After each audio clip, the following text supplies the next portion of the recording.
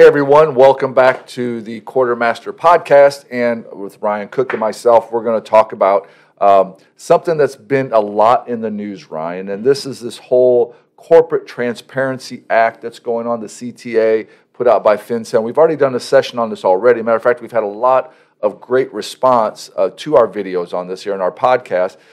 But we want to kind of give you an update because there's been some significant changes, and we alluded to those in our last conversation, Ryan. But what we want to do is give you the more specifics and to make sure that you don't get caught off guard. So first thing we'll start about is some litigation, not legislation, litigation that happened. Yeah, absolutely. So, there's a lot of controversy whether or not that this is constitutional or not for the government to be able to peek into your business, ask these questions, do this stuff.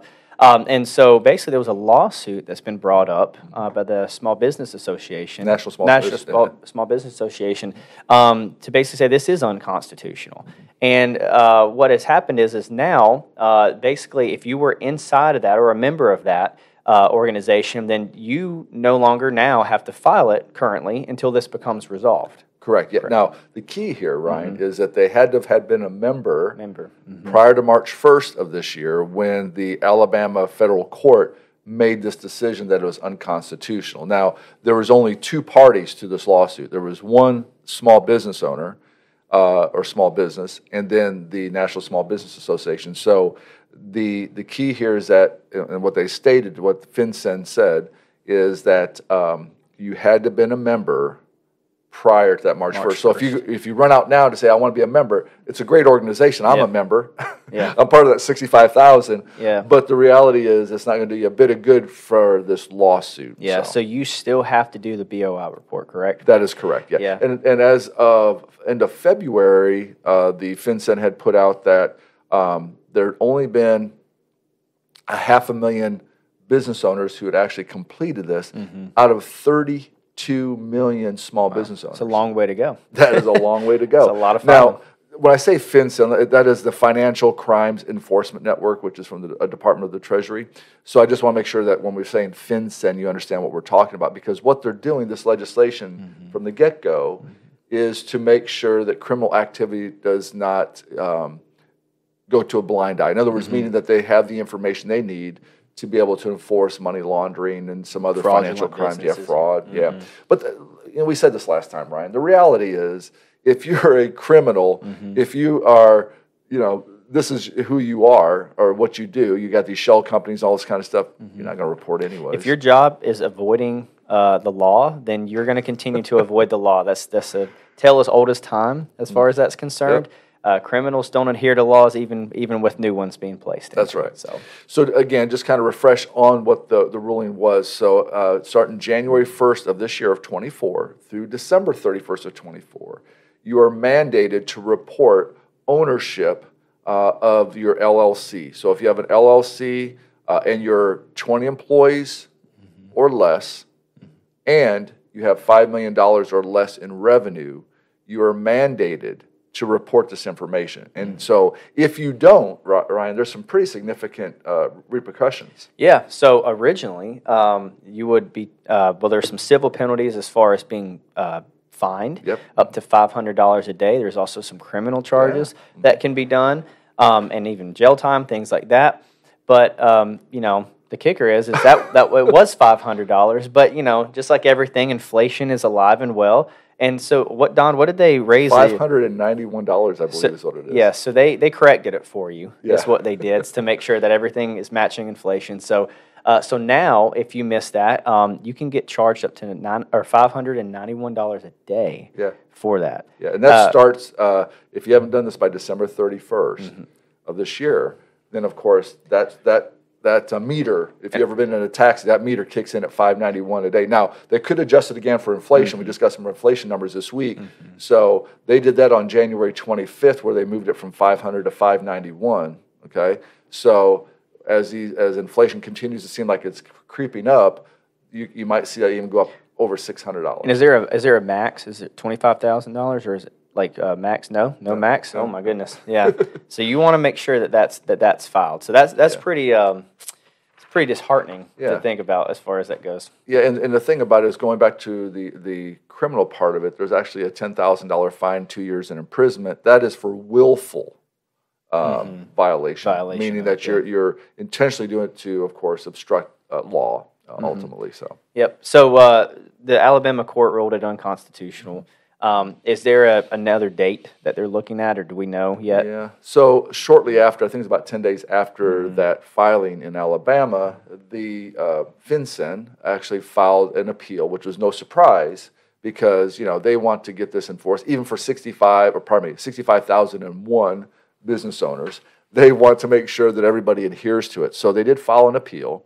Unfortunately, keep in mind here, the appeals process in this particular court could take up to 9 months or longer to be able to get this. Now, one thing they did also ask was a stay. A stay, and I'm not here to give you legal advice, but a stay just says, listen, yes, we recognize that this has happened, but we want to put that ruling on a pause, meaning that those 65,001 business owners would still have to adhere because they realize that.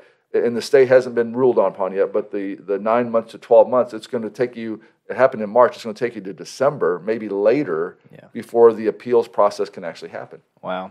And there's some other states that jumped on to making their own BOI reports. I think New York was one of them, right? Yeah, New York is so far the only one. I think there's some other states out there on the West Coast, and I won't name any names, might participate as well. But New York actually has put some requirements too. And here's the scary thing, Ryan, is as it stands right now, as the rules stand in New York, it's pretty similar to the federal. But a couple things here. There is no criminal aspect to it. Fine, I think, is about $250. But as it stands right now in the ruling the legislation, is that it's public knowledge, not just for law enforcement like it is for FinCEN. So in the state of New York, until they get this addressed, it currently says that it is public information. So anybody, if you own a business, can get all that information. Wow, that is scary. Start stepping into privacy things and everything like that. Well, that's pretty interesting. Now I know one of the big topics for CPAs and others that were there too is whether or not this was a legal practice of law or not. Has that been addressed or changed? It really hasn't. FinCEN has said it's not, but FinCEN is not the regulatory. It's actually the state bar that make that decision, and so. A lot of in the accounting professional, CPAs, enrolled agents, and different ones who, as FinCEN, you're just reporting financial information and personal information.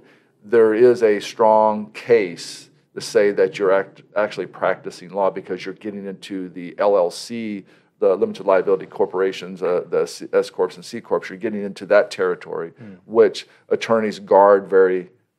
Close to their vest, and so they don't want to lose that revenue. So that's a big part of it.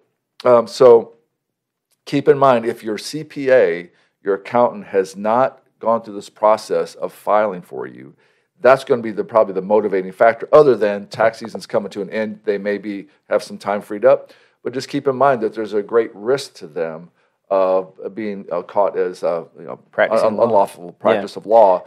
And so the state's going to make that decision. So what we decided as a firm, and you certainly can go anywhere you want to, but we actually, with our tax attorneys that we have a strong relationship with, we've already created a very easy website that you can click on. There's actually a link here at the end of today's show that you can click on and go to. It's inexpensive. It's $500. Now, you could do this on your own. You could actually go to the FinCEN website and do all this yourself. But if you want to have that peace of mind that it's done properly and you have an attorney review it, then I would strongly encourage taking a look at this. Again, if you can choose to go to your CPA or go to your attorney as well. But just know that we have set this link up here to make it real easy. There's 32 million business owners out there. Now, Ryan, you brought up a good point before the show. That people a lot of times are procrastinators, and so what are your thoughts about that? I mean, as we get further into this year, we talk about this from a tax perspective. Is run to the doors. Yeah, Johnny bar the door. Yeah, so with there being only about 500,000 businesses that's applied for this so far, and there's 32 million businesses here in the U.S. The closer it gets to the January 1st, it's gonna be crazy, and it's gonna be, everybody's gonna be wanting this to get put in. So we run into an issue just like we do during tax season, or even with any sort of a amendment or bill that gets delayed. Once it gets passed, or once we get confirmation that this is going to happen, it's a flood of different, returns, different processes that go in there. And so this is going to be the same thing for this. So every, you don't want to risk basically waiting till the last minute, having this filed the last minute, and potentially having to accrue penalties if it gets in late, or, gets done improperly, or whatever the case may be. Well, just think about this too, that, we're at $591 if you go beyond that one day. Does it make sense to spend $500 to just make sure it's done, and that way you just saved all that extra money? So. Exactly, it could save you a lot of headache, and both in your heart and wallet. So exactly. And the thing about it is, this is just one of those things where we just don't want to wait till the last minute, because like anything else, it gets crazy. So let's kind of review over here real quickly some of our takeaways from today's show. There's 5 that we have. What would you say the first one would be? Just that the federal court in Alabama, they ruled that this was unconstitutional. And so right now, anybody who is in the National Small Business Association and the one other company, basically 65,000 businesses do not have to adhere to this BOI ruling right now. The other one is all those companies, they have to do the reports by January 1st of 2025. Otherwise, that's when they're going to start accruing these penalties by then. Now, right. One thing, I'm sorry, I didn't interrupt you, but one thing we have to keep in mind too, that if you created your LLC in 2024, you don't have till the end of the year to 90 file days, right? Yeah, 90 days. 90 that's days. it. Yeah. So make sure that if you created an LLC in this year, that you have, or your attorney or your CPA, whoever, has made sure that's been filed within that 90 days, or you're subject to that $591 penalty. After the 90 days? After the 90 days, yeah. Get it done. Don't delay on that one there for sure. And just third, that, New York, they did their own BOI system, even though it doesn't really have the criminal aspect to the penalties. There is a financial penalty that comes with it if you don't get it turned in. And then I feel sorry for the ones in New York. Yeah, exactly. And like you said, there might be some other states on the West Coast that might be participating. They tend to mirror each other in some aspects. Of course, I had to take this opportunity. Sure. So you're saying, Ryan, that other states would want to create revenue and a reporting agency, reporting responsibility to get more money into their pockets? Absolutely, they would. I mean, it's just like another tax. Yeah, exacally. Well, just or potentially another tax. Exactly, just tax us out of poverty. You know how it is.